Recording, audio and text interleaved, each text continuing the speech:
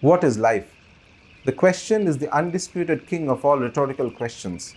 There are many answers to it, and none, for life refuses to be caged in conceptual categories.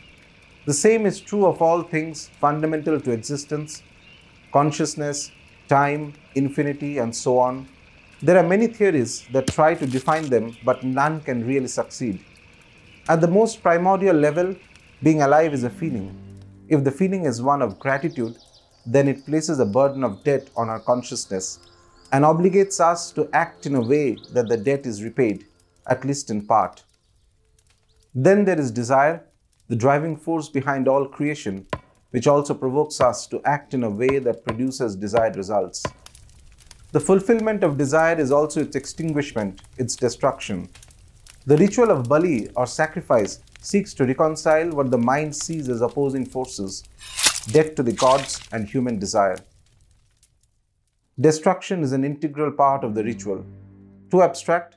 Let me simplify it for you.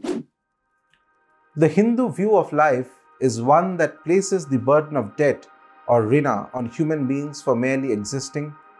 We owe our existence to our ancestors, pitras, to the Panchabhutas, environment, to the rishis, to fellow human beings, and to the gods. Vedic yagyas are rituals designed to repay our debt to the gods.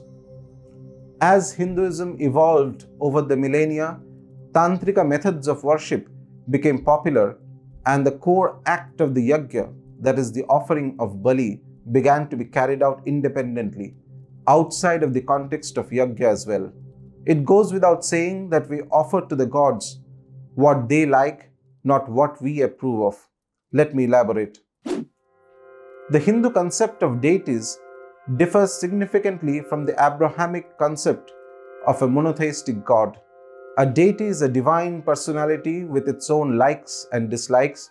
Accordingly, Vishnu likes Tulsi and Shiva prefers Belpatra, not the other way around. Every ritual, every ingredient used in Upasana is based on the preferences of the individual Devata and is hence sacredly inviolable.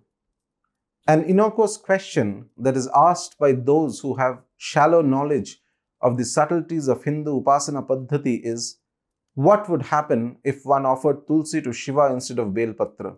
Of course, nothing will happen except that the Upasana will remain unsuccessful and bear no fruit. But how do we, mere mortals, know which deity likes what? We rely on the Shastras because they were written by Siddhas and Gurus who had perfected a given method of Upasana and then clearly recorded for future generations how each path must be traversed. The Hindu practice of Pashubali has been continuously under the assault of the secular establishment of India.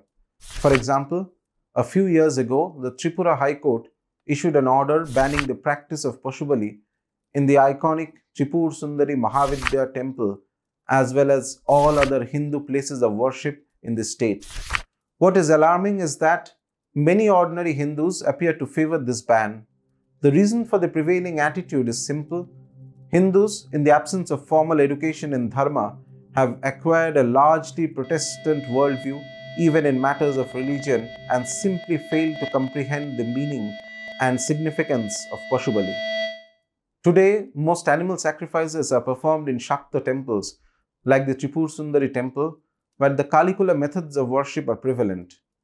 Modern sensibilities are easily offended by anything beyond rational, so there is a tendency among people to rationalize the esoteric.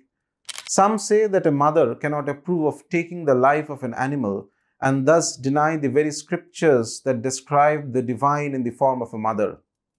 Now let's see what are the Tantric and Vedic injunctions on Pashubali.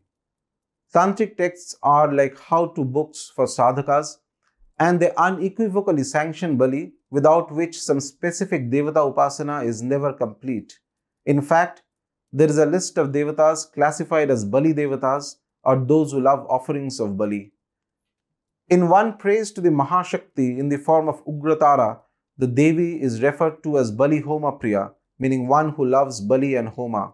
A stotra to Devi Kamakhya from the Yogini Tantra describes her as Chhagabali Tushta, meaning one who is happy with the sacrifice of goats. Even the widely famed Devi Mahatyam or Chandipat, which is arguably the most cardinal text of Shakti Upasana, records in the 12th chapter this verse where the Mahadevi speaks to the devotees.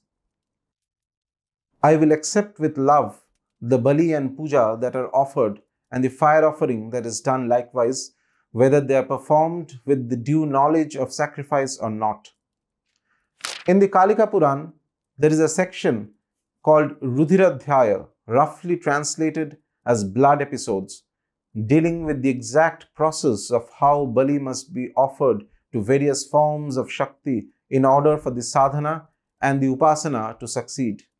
The text goes on to state that Bali Vidhan is the best of all methods of upasana for Chandika, Bhadrakali, Ugrachanda and other such forms of Shakti, because it brings great delight to the Devi.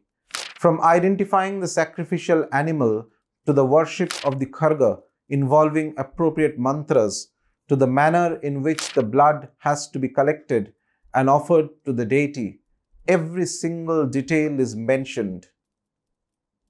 This was the Vamachara Tantra view on Bali. Let me now dwell on Pashubali under Vaidika Paramparas. The Mimamsakas, both the Bhattas and the Prabhakaras, as well as the Vedantins such as Shankara, Madhava, Bhaskara, and their commentators, accept that though Bali is Himsa, there is no sin arising out of it. Others, such as Durgacharya, consider sacrificial killing to be ahimsa, as they call the killing of the animal its rakshana or abhyudaya, its welfare. The followers of Panchashikha in the Samkhya and Yoga schools, such as Konda Bhatta, and grammarians such as Nagesha, say that Bali is himsa, but the sin incurred is suparihara or easy to expiate. Therefore, scriptures as well as great authorities on Hindu Dharma, both Tantrika and Vaidika, have lent unequivocal support to Pashubali. On what grounds do modern Hindus oppose it? The voice of their conscience, we are often told. But here is a point to ponder. Barring a handful of states like Rajasthan and Gujarat, Indians, including Hindus, are predominantly non-vegetarian. Although India has a very low per capita consumption of meat, meat consumption in the last decade has grown nearly by 150%. 200 million land animals are slaughtered around the world every single day for commercial purposes. Yet, there does not seem to be any objection to this catastrophic consumerism. But having meat as prasad after it is offered to the deity in a handful of temples is singled out as a moral emergency. This madness must stop now. This is Rajarshi Nandy for Upword.